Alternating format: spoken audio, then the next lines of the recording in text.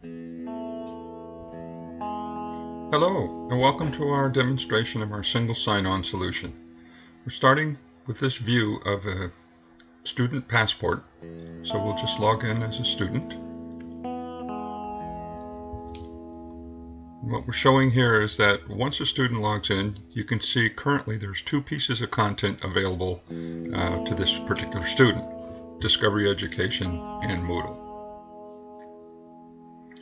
And now we'll switch over to the administration portal, and I'll log in so that I can show you just how easy it is to manage content and to provision content out to the student portals.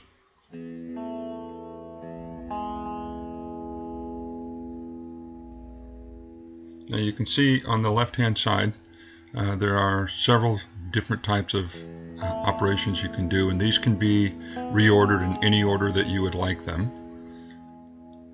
But we'll start by showing you user accounts, because the first thing you need to do obviously is to be able to put students and teachers into the system, and you'll notice there's no student or no teacher account currently. So now we'll move over to the data sources. And this is how you'll actually put students in. Each student and teacher will get a unique and separate account for themselves. And currently you can either upload a CSV file, you can synchronize using an LDAP or Active Directory, or you can synchronize using Google. Soon you'll be able to synchronize using Office 365, and of course we can synchronize with any LMS or SIS system.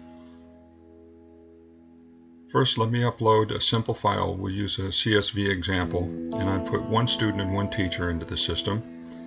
So I've added the file, and I'll show you how easy it is to load that into the system.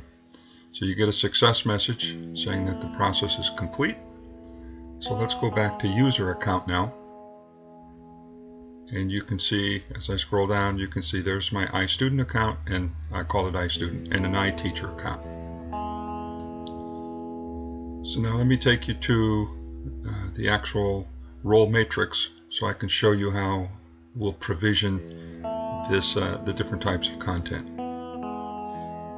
You can see on this screen for the admin there's currently 4 roles set up, but you can set up as many as you like. So you can have a superintendent, a principal, the teachers, the students, etc.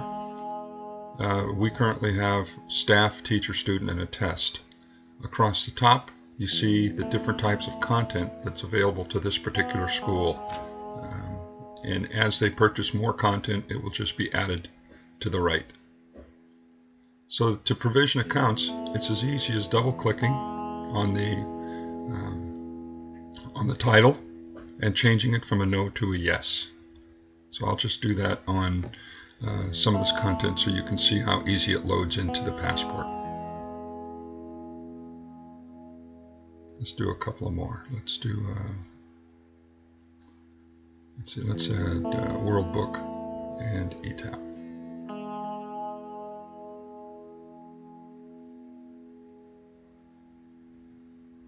Okay, so now that from an administration standpoint, I've set it up to go, but because this is cloud-based, I now need to provision those or push that content out to the devices.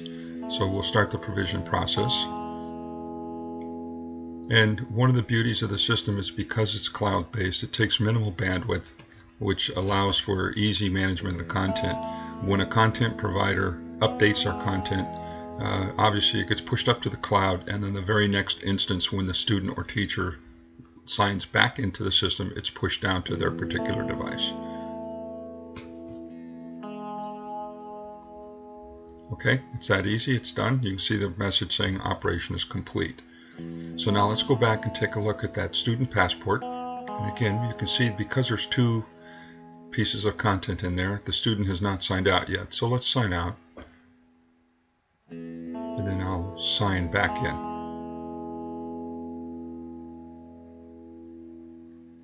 And all of the content that we just provisioned will magically appear in the student passport. So now the student has access to all of this content. And they are, because they've signed in, they're currently signed in to all of this content at the same time. So let's just demonstrate a couple items. Let's click on Tumble Books. I'm using Windows 8, and that's why you see these pop-up boxes. So you can see they're already right into the Tumble Book content.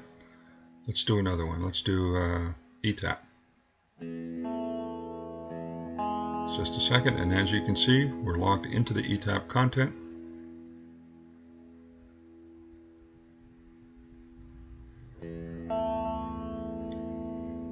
Let's do one more. Let's do Flink Learning. And as you can see, we're logged into Flink Learning.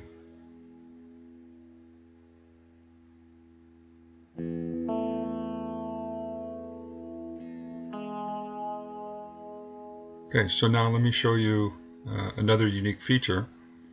Let's go to Moodle, and what you'll find is we have the ability to embed the passport into any portal.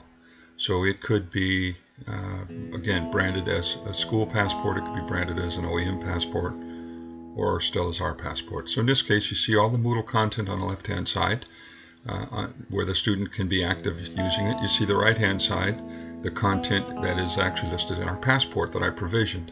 So now imagine the teacher's working, tells Johnny from this content, Johnny, go over to World Book. So Johnny clicks on World Book and launches directly into the World Book product. So if you think about the complexities behind the scene of making this happen, we just launched from the middle of somebody's product into somebody else's product without entering any passwords, because again, with the single sign-on solution, it's already done. It's absolutely amazing. Very complex in the back end, seamless on the front end for teachers, and very easy to use. So let's go back now to the administration portal. Let me show you a couple of other features. One is the organizational setup, how easy it is to set up your hierarchy of what you'd like. So you could have a superintendent, you could have a high school, then you'd have each class in a high school, science class, math class, etc., the teachers and the students. Very easy to set up. Let's take a quick look at reports. So for the sake of this demo, we have a very simple report for single sign-on statistics, but we can make any report as complex as the student, as the teacher or the school district would like.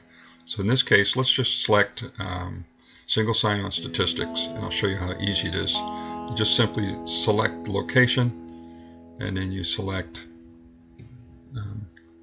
the roles that you would like. So let's just select student, admin, and teacher. And then one more screen,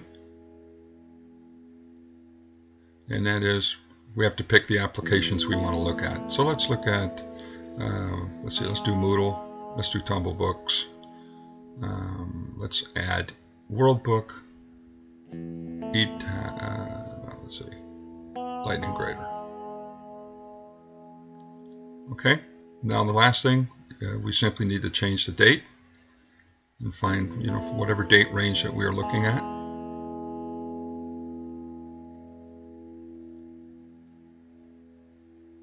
Now let's type in May 1st to June 13th, and let's run a quick report.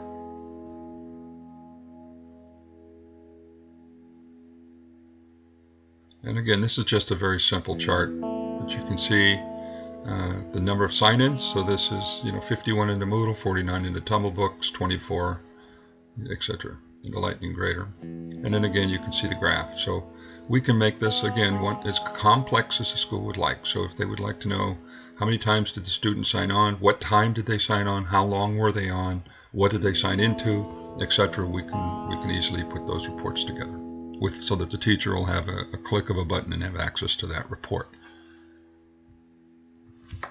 So now let's kind of reverse the process. In this mobile society, you have students leaving the school, you have teachers leaving the school. So let's see how easy it is to remove them from the system. So we simply will start and just remove first the student.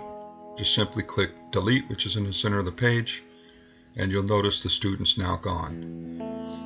Next, we'll delete the teacher. Simple click on him and click delete, and the teacher's gone. So the other thing we'd like to do now is let's go back to, again, reversing the process, back to the role matrix, and let's change the content that we provisioned out to that student passport. change it back to nose. So that's Flink Learning. Let's do Lightning Grader. Let's do Tumble Books. As you can see, it's a very easy process. Let's do World Book, and let's pull eTap out. Okay, so now the last thing we need to do is just remember, we have to provision it to push it out, or in this case, we're going to go back through the cloud and pull it out of the system. Simply done. It's that quick. So now let's go back and make sure that it left the student passport. As you can see, it's still there because the student hasn't signed out. So we'll sign the student out. And now let's sign back in. And you'll see, here we are back at the original content where we were, with two pieces, Discovery and Moodle. So that's it. It's that simple. It's seamless to the teacher, and the ease of use is amazing. So I would like to take this time to thank you for watching this demonstration, and if you have any questions, you may contact us. We're happy to answer questions and help you in any way we can. So thanks for watching this demo. Have a great day.